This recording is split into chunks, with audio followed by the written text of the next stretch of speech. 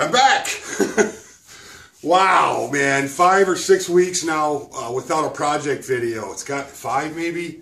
Nuts. I finally put up a video about my 3 tables. I built 3 folding tables. Not 1, not 2, 3. Check them out. That's the big one right there. This is like a patio style table. High enough that you could sit at it and with a couple of bar stools and have a drink or something with a friend, and then it unfolds into 4. I just put out the video on this one with plans. This is the triangle top table. Wasn't real happy with the way these triangles came out, but with a little bit more messing around it could have been better, and I just didn't. I'm getting tired of building these. So, but this one is more designed for kids. When this one folds out, the top here becomes the seats. And that works out pretty good, and it's perfect for, you know, kids between the ages of like 8 and 14 or so. And then of course there's the troublemaker here that I've changed the design on half a dozen times or better.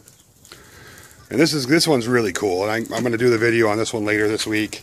And maybe later than that I'll get this one out. I'm not sure yet. I'm not quite sure how that's all going to play out, but man, I have had a lot of fun building these. But I am so ready to move on. So it was a lot of fun challenging myself. I really wanted to design those in SketchUp before I built them. And that's really what that was all about for me. It was about, you know, learning some more programs to put really good plans together. And I'm pretty happy with the way the plans are coming out. I think I'll probably tweak them a little bit as I go along and get a little bit more experience with it, but I really try and lay them out nice and user-friendly. So that's been fun and exciting and a great learning process. The tables were a lot of fun, but I'm so ready to get back to some jigs and some drill-powered stuff. And I do have some furniture projects coming up here pretty quick. I got to build some furniture projects for Steve. Steve's doing what is that called? The Flower Festival in Summerville, South Carolina, and he was asking if I could throw a few projects towards him, so I'm going to do that. And then I got some projects to build for a furniture dealer up in Traverse, so I'll be doing that too. So there's lots of fun stuff going to be happening behind the scenes here, and I'm definitely going to be looking at doing some more the drill-powered stuff, the drill-powered drill station. I've been getting some questions about that. Oscillating spindle sander. I was hoping to have those tables done last week with the plans up and then doing it this week, but it looks like it's going to be another week out. So I'm going to do that real quick. And then just lots more fun stuff coming down the pipe. And the drill powered workstation still a go, still working on it.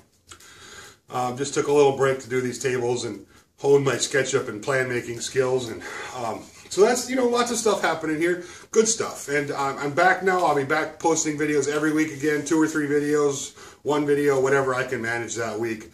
The schedule right now with my wife, she's got inventory at work, so it's like all wonky. So I'm not sure exactly how much time I'll have in the shop over the next few weeks, but I know I'll have enough to make some videos and get them out there and kind of get back to the random crazy Izziness of all of it. So lots of fun stuff going on. There's some really cool stuff happening behind the scenes that involve woodworking in America coming up in September. So if you keep watching, our videos will be talking about that here pretty quick. And let's see what else. Oh, Inventables. Inventables contacted me, and I believe they contacted a few other woodworkers about testing out some of their CNC machine. They make a small CNC machine called a Shapeoko 2. And boy, they were generous about just, you know, here, try it out. Please do a review of it and blah, blah, blah. So I said, yes, of course. And they're sending that my way. That'll be here sometime this week or early next week. And I went ahead and I got the upgrade kit because the bed of it, the way it comes is like, I don't know, 12 by 18 or something like that. How much size you can actually mill. So I got I paid for the upgrade to get a bigger bed. So my intention is to set that up, you know, because I'm a woodworker, you know, the show is about woodworking. So my intention is really to set that up for woodworking, you know, and just test it out and see how it does. And I'm excited about seeing how that goes. So that's a pretty cool thing that's happening here. I got a new table saw. Check it out.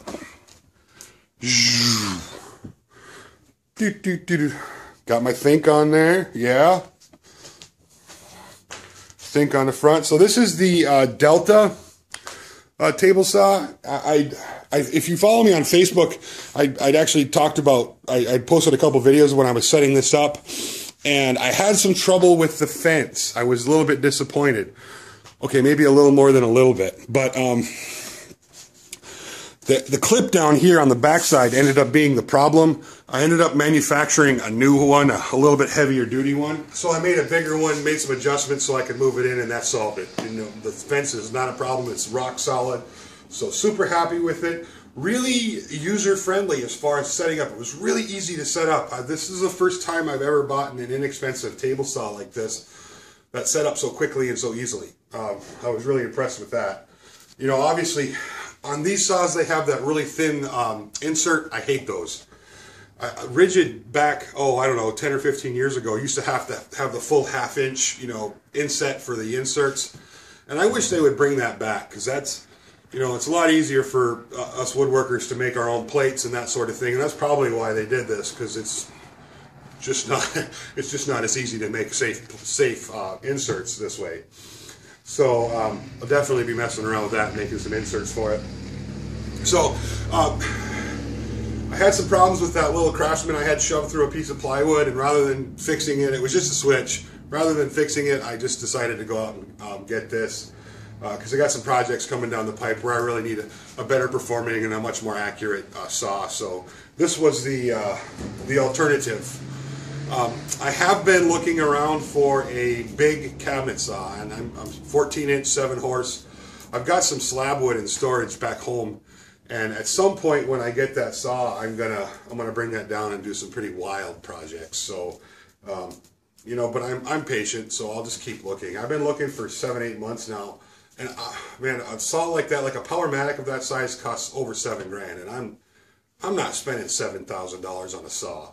So I've been watching tax auctions and Craigslist and, you know, all that stuff, and I went and looked at one. The guy wanted $4,200 for it, and it was I don't know, it was in a little bit rougher shape than $4,200 is worth. So I offered him $35, and he said no. So I said no.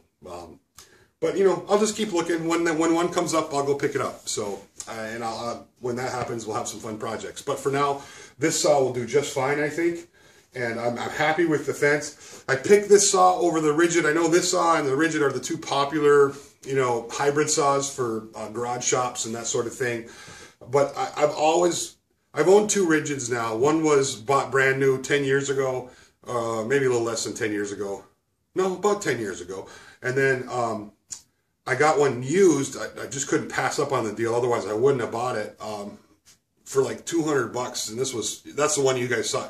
If you've been following me for a while, a year or so ago, I had that in my shop.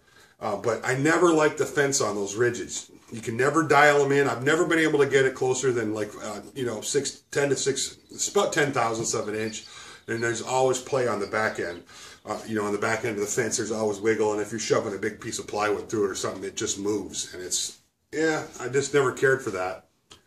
And so rather than going and, you know, buying another Rigid and then upgrading the fence, I talked to a few people about this Delta. They said there was, you know, they had great success with the fences.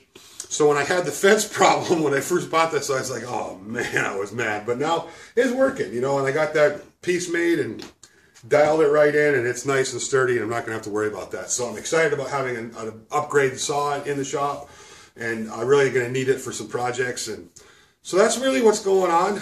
I'm back to my normal crazy randomness. So you'll start seeing videos on a very regular basis again for me, 2, 3 a week, 1 a week, whatever I can manage over the next few weeks. And then when Danielle's schedule calms down, you know, the 2 or 3 a week on average. So, and I've spent a lot of time over the last 5 weeks putting effort into learning how to do the plans properly and make them really nice for everybody. So when I do a project that requires plans, there will be plans there when the project comes up. I'm not going to make you sit around. I'm not going to say, hey, I'll have them done in 5 or 6 months and then not get to them here a year later. You know, like the Bowl Blaster that everybody keeps bugging me about. I will have plans for that eventually, but I've made some significant changes to it. And when the spirit moves me, I will build the new one and get plans up for it. And that's all I can say about that. So some really cool jigs coming down the pipe that will help anybody who's interested in making them really help improve some of their woodworking. We're going to be talking about some skill building stuff and some other great fun projects here on Think Woodworks, or on over there on Think Woodworks. So anyway, thanks for watching. I hope everybody's having a great week, and we'll talk to you real soon.